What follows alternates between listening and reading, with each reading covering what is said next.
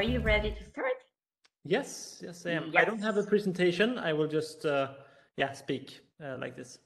Great.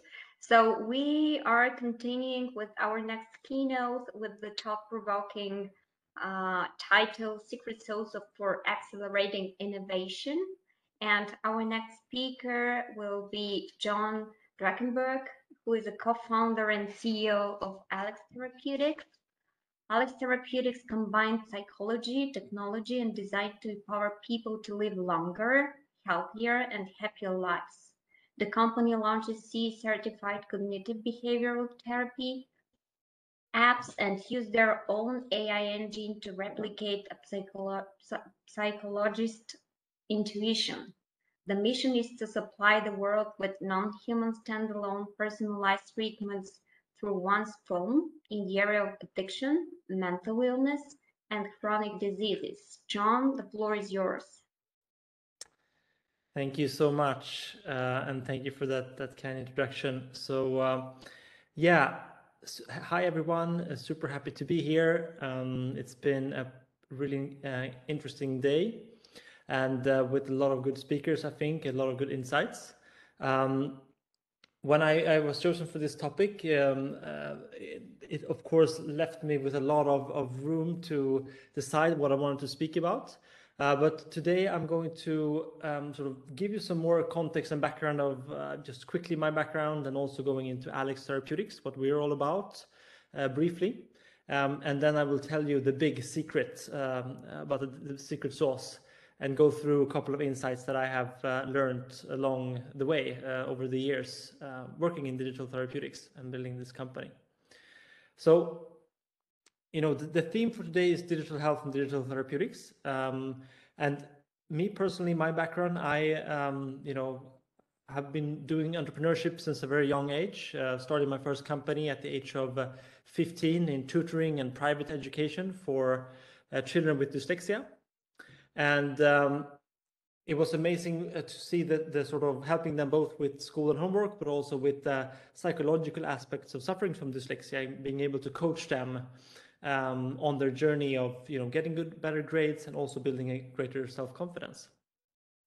I have a dual degree in psychology and in business and economics, and I've been a tech nerd for my entire life. I'm a lousy programmer, but I'm been following the tech industry, and I'm building computers since a very young age. And if you combine psychology, technology, and business, then you're really hitting my sweet spot. I've also studied and worked abroad in Hong Kong, in New York, but found my way back to Stockholm, where I am today, and where we are based as a company. And spent a couple of years here in the tech startup industry, working for other tech startups. And before founding Alex, I was also in executive search. So I hired super senior executive managers for big companies. It was very exciting to get into the boardrooms and the management rooms of big giants like Microsoft or Google, and be able to sort of find out where their industry is heading and how we can find their next C-suite person for that company. But I also, after a while, felt this was an itch. I wanted to get back to entrepreneurship. I was not a big fan of the sort of big American corporate culture at this big executive search firm. So I decided to quit and then to found Alex. And Alex is founded with my co-founder, Oliver Fleetwood. He has a PhD in something called theoretical computational biophysics. So he's definitely the smarter co-founder in the team.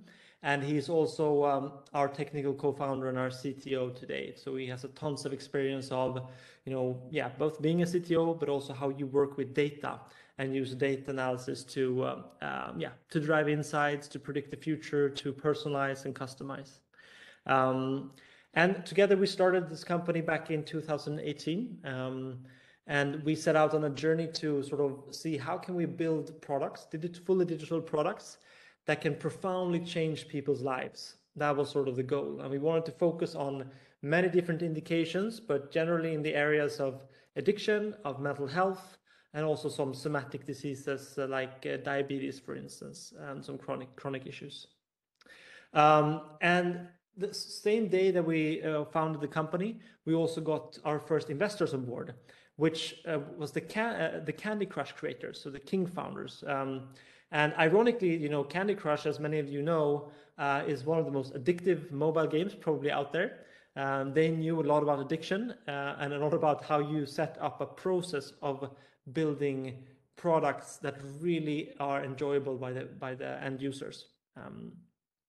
And I will come back to this a little bit later, because I think this is really one of the important points I want to make for today. But just taking a step back and looking at the topic for today, the secret sauce for accelerating innovation. And I mean, for me, the secret is that there are no one secret sauce. There are so many different elements that has to be, where you have to excel, and where you really want to, where you really need to do a great job. And I think for us as a company, we are a legal manufacturer. So that means that what we do is that we have a team of psychologists, of developers, front-end developers, back-end developers, designers, who are also business people who are working together day in and day out to develop and create these digital therapeutics products. And Alex, as a company, we focus on the more sort of hardcore digital therapeutics. That means that these products are, all of our products are medical devices. They are CE marked here in Europe, and we go via the FDA to get the approvals that we need in the US, for instance. We currently have 2 products. So we focus on nicotine addiction, which is a huge indication, a huge problem. Over 1 billion people still in the world is smoking. So that is part of one of our flagship products in the addiction space. And then we also have mental health, and there we focus a lot on anxiety at the moment. And in particular, we have a product now for anxiety for pulmonary fibrosis patients. So that's really a super interesting field to go into. Both addiction and mental health is really interesting. And what we do is generally we partner up with pharma companies, and we focus on the product development side of things, and we link up with pharma companies to help us, run really solid clinical trials, and also then to commercialize these products on the markets. Because in the end, as you have heard, if you've heard some of the other talks today, we focus on products that are going to be prescribed by doctors and reimbursed by the healthcare systems in the countries that we operate. And this, I can tell you, is a very tough journey. I have not picked this path because it's easy. That is for sure.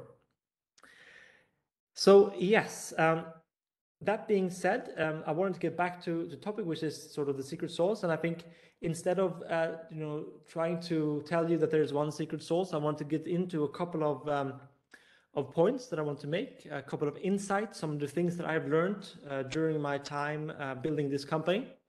And I will start with the first category, which is actually to challenge authority, or even making authority work for you instead of the other way around. And I will tell you a story of how we got started, and so you can get a little bit more about what I mean.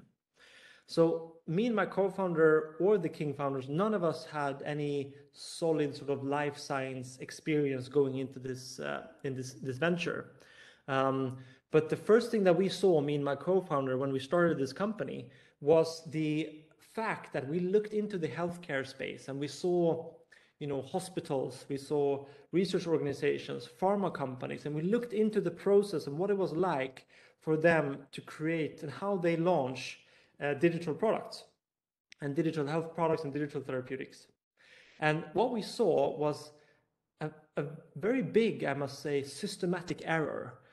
We saw these senior doctors, specialist doctors, head doctors of big hospitals, surgeons, you name it, together with professors, usually experts also in their field, in the disease that they're tackling. Sometimes also together with one or more pharma directors into the mix. And they, of course, with all their experience, thought that they knew exactly what the problem was that they were solving. They knew exactly what the patient wanted. We have treated hundreds and hundreds of patients. We know what they want and what they need. And we then decide what the product should do, what the feature should be, what it should look like. Or that we just don't really care that much what it looks like because the features are so relevant, right? Also, one other problem is that unfortunately, this group, or usually, of course not always, but usually we're talking about white, male, 55, 60 plus year old, year olds who are actually doing this, who are very, homogeneous group as well. And what happened was that they did that, and no one can question them, no one can question their methods. They go in, they actually create the product, they decide what the product should be. They invested millions of euros into building this product, and then they launch. And the product comes out, and they say, you're welcome world, here you go. And the patients start to use them or try to use them, and are essentially saying, what is this? Like, this is not what we asked for, this is not what we wanted. Why didn't you just ask us? And even with that sort of feedback, even if that feedback loop, if that feedback is there, the doctors or the other personnel working in these project groups could not question the doctor's authority. So even though they saw that the products didn't perform well, the patients, stopped using them, they didn't like them, they got bad reviews, they could not solve the problem because of authority and these internal processes at these big companies. And that's really where me and my co-founder sort of stepped in and said, like, this is really an opportunity for us, because we don't have the same authority. We're a startup, we're a young company. I, as a CEO of my company, have no say whatsoever in what the product should be. And frankly, neither does the product team. And this is where it gets interesting, because, the patients, the ones who are actually using the products, they are the ones deciding. They are the ones telling us what their problems are and how they want them solved. We are merely sort of, showing them what different alternatives there is and the different paths that we can go down. So this is maybe a little bit exaggerated, but I think it's still, it makes a good point that we have to shift from, senior authoritative professors making the products into actually putting the power into the patient's hand. And honestly, I think this goes not only into digital therapeutics and the actual products that we launch, but in most things in healthcare. We have an issue where authority is taking too much space and is deciding too much over processes and solutions to problems that honestly, they're not the ones who have them, right? It's actually the end patients. So that's the first insight, to really use authority in to your favor. And the second insight, to drive innovation is really to actively try to break down barriers of getting help in this space. So we saw also very early on in our journey that there's several big barriers for patients. From a patient point of view, if I want and need help with something, there are some barriers, right? And we have some obvious ones, which, for instance, is cost, right? It's too pricey. I come from Stockholm, Sweden. Here, healthcare is free. That is true for several other countries in Europe, for instance. But in most parts of the world, healthcare is really, really costly and expensive, right? And it's a matter of, do I invest in this or not? So we have to overall be able to offer both the patients a cheaper solution, but also the healthcare systems a cheaper solution. And that is really, really one of the key barriers that we faced. The other more obvious one, I think, is just accessibility. That you have, you have these patients who want help, they need help, but they're working people, just like you and me. They're working from 9 to 5. They can't just take time off in the middle of the working hours to travel physically to a site that can be pretty far from where they work, have a session with a psychologist, for instance, and then travel back to work and get half a day off. That's a luxury that some of us have, but most people don't have, right? And I think this is really one of the revolutions that happened with telemedicine, where you have the sessions that can be held, on via your phone, and just talk to a therapist or a doctor. But we really want to accelerate that innovation one step further and make sure that the products that we offer are not dependent on any person behind the product, right? So in all our solutions, in all our DTX apps, there are no psychologists on the other side, chatting or coaching or sort of acting as a part of the treatment. You should, as a patient, be able to use the treatment whenever you want. If that is 3 a.m. in the morning when you're waking up sweating because you're craving a cigarette, or whenever that is, that's where we want to be. And finally, to the two other barriers that are perhaps not so clearly outlined. And the first one is knowing that you can get help. I think one of the great examples here is sleep. Actually, there's so many people out there suffering from some version of insomnia or have sleeping difficulties, issues, and it's affecting them tremendously. I mean, it's so important for us to have a good night's sleep, and definitely it's important for us not to suffer from insomnia for a long period of time. That's super, super critical. But most of the time, people don't realize that they can actually get proper help for this. They are, essentially saying, yeah, I had a bad night's sleep, or I don't sleep very well. I'm, just one of those people who can't sleep. So educating these people that, you actually have a problem here, and that problem can be solved. You can get help for this. That is incredibly important. So it's actually about educating the patient just as much about that they have an issue, as much as that they can get help, right? And finally, my sort of favorite barrier that I think especially DTX can manage is the barrier of stigma, right? You have a problem, that you want help, that you need help for your issue. We can take addiction as an example. You're drinking too much, alcohol addiction, for instance, and even though that, most people unfortunately stop there. They don't actually take any step to get proper professional help. And this, I think, is definitely one of the promises for digital therapeutics, where you can actually, without having to expose yourself, without having to show vulnerability, you can take the first initial steps of getting professional help via a digital health intervention and a digital therapeutics intervention.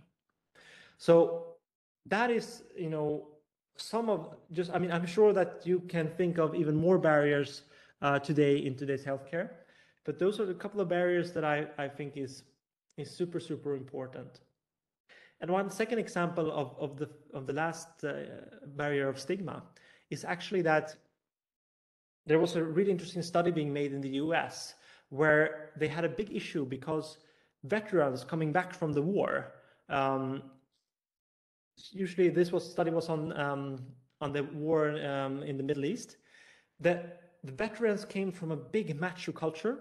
Many of them were suffering from post-traumatic stress disorder, PTSD, a horrible disease that disorder that you can struggle a lot with, right? But because of the macho culture of the military, they could not see a psychologist, or when they saw this as a psychologist, they were talking to someone, they just said, I know everything is fine, I'm good, nothing wrong here. They could not open up. But so they tested, they had two groups, one who talked to the psychologist and another group who got to talk to a robot. It was a virtual avatar of a robot. They knew that this was a robot, but the robot also acted as a human and asked questions. And what happened was that they could be more vulnerable, right? They could open up. They started crying. They had, for the first time in a long time, they could really be as vulnerable as they needed to be able to treat this. So that they saw in the study that had better effect actually when there was no, and it was not, despite not being a person there, but it was because there was no person. It was so effective, right? And I also want to make a point here that, I mean, me and Alex as a company, the company I'm from, we're not really after replacing people. And honestly, we don't have to, because there's such a great unmet need for these issues in addiction, in mental health, and for chronic issues, that there are by far a greater demand for the product than what you have doctors and psychologists being able to treat this, right? So this is also key, I think. So moving on to partnerships, and this is also one of my insights, sort of what has really helped us excel and innovate faster, and that is through partnerships. So it's impossible especially as a startup, to know everything and have all the expertise in-house, right? As I mentioned initially, we partner up with pharmaceutical companies, and by doing that, we can both really, it's always a 1 + 1 = 3 or more, right? Because we have huge expertise in how we can actually, build these products. How we interact with patients, and we can always make sure that we move in startup speed. Whereas pharma companies have many processes in place that sort of prevents them to move that fast and to innovate as fast as we could. But they have a huge, you have huge amounts of resources when it comes to, knowledge about the indication that you're battling, access to experts and doctors, access to patients, right?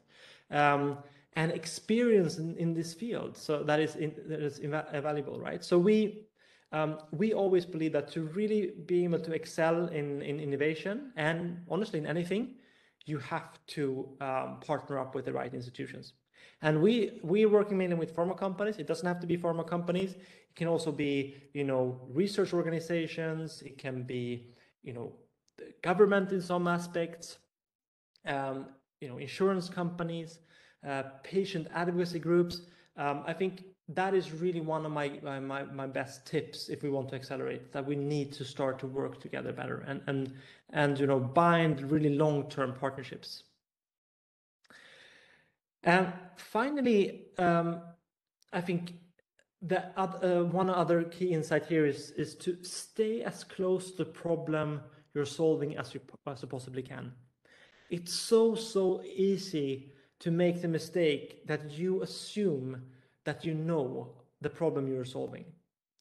So never assume that you know the problem that you're solving. And in the context of this talk for us, it's about, asking questions, interviewing, talking to patients. If you want to build a product, if you want to solve a problem of nicotine addiction or alcoholism or depression or anxiety, you have to go out and talk to the people who are having these issues and ask them over and over again, sometimes the same questions 3 times in a row, of what is the problem for you? How are you experiencing it? What is that? Can you talk to us and rank the issues that you're having? In many cases, you assume that yeah, of course you have problems because of that. But when you talk to the patients, and we've learned this over and over again by having hundreds and hundreds of patients interviews during our product development processes, to actually, you have to drag that answer out of the patient and really ask them this question many times, and many other questions. And when you've been out there, you talk to the patients, and we go back, we try to put something together, we design something, and as soon as we've done that, we have to be careful not to assume that we now solve the problem, right? But go back to the patients and new patients and show them what we've done, ask them, is this a good way of solving your problem, or something else that has come up? And then you'll hear other things, or then you will understand that you actually misinterpreted what they told you the first time, and now it's something else that is more important. And one example of this is a patient that we met, and when we work in the field of cancer, we also are building a product for mental health product solution for cancer patients. You would assume that what you're going into and how you're helping these patients is that you're going to try to get them to survive for as long as possible, right? If you can just get 1 more week or 2 more weeks or 1 more month, whatever it is. And that is the problem that you're solving. That's sort of the assumption going in. But when you started talking to these people and these patients, what we found out is that actually it's about living the rest of the life that you have left, the time that you have left, with as much dignity as you possibly can, right? And have as a fulfilling life as you possibly can, while going through this. So working with aspects such as understanding what values you have, what is important for you, how can you fulfill your life in various ways. Like working with those kinds of topics actually is more important than definitely not for all people, but for some people struggling with cancer, for instance, than adding an extra week or 2 or month to your life. So this is a couple of insights. There's 4 minutes left, so I wanted to sort of open up for the audience, for you guys, if you have any questions to me. Otherwise, I think I'll wrap up and give a few minutes to you. Thank you for the perfect time and perfect timing, and for the perfect presentation and content. Amazing. I'm amazed by how promising digital therapeutics are by the example you provided. And yes, probably this is the future. And I like the message that they are there to complement people, experts, doctors, and not to replace them, but to address unmet needs. And help overall patients or the society. We have one question probably related to the point of partnership you mentioned in your talk. Do you work with patients or patient groups or users during the design and development process of the digital therapeutics, and what this brings to the process? Yes, excellent question. And the answer is yes, absolutely. That is, I think, what we as a company do a bit differently from other companies in this field. We, during the development process of building a new product, we do what we call deep dive interviews with patients. So we essentially come to them without anything, and we just start talking to them about and asking them questions about, okay, so we're building an anxiety product for cancer patients, for instance. Just to describe, understanding what is their world like, what is it like, what are they suffering from, how can we actually help them, right? And we take that insight, we go back, we build something, we draft something, we take the design frameworks, we show them something, and then take their feedback. Is this really helping them? Is it not helping them? And throughout this process, we go back and forth. We have had, in the last project that we've done over 400 deep interviews, 2-hour interviews with different patients, right? And often that is in collaboration with patient advocacy group, to your point, right? So, and the amazing thing about this is that when we start talking to them and we just show them what is potentially possible, most of them say, when can we have this, right? This is incredible. When can we have the solution? They get so eager, and unfortunately, it takes us more than a couple of weeks to get the full product in place. But they really become ambassadors and are incredibly excited about being part of that journey. So the patients are the most important partner that we have in product development. Nice to hear this. I'm a patient advocate myself, so I'm really happy to see this patient-centric approach in developing digital therapeutics, because it's really important to have the user involved in the process. Mm. Yes, congratulations for all you do. Thank you. And good luck with all your projects in the future. Yeah, thank you so much, and thank you for having me, and for everyone listening. Have a great It was weekend. real pleasure. You too.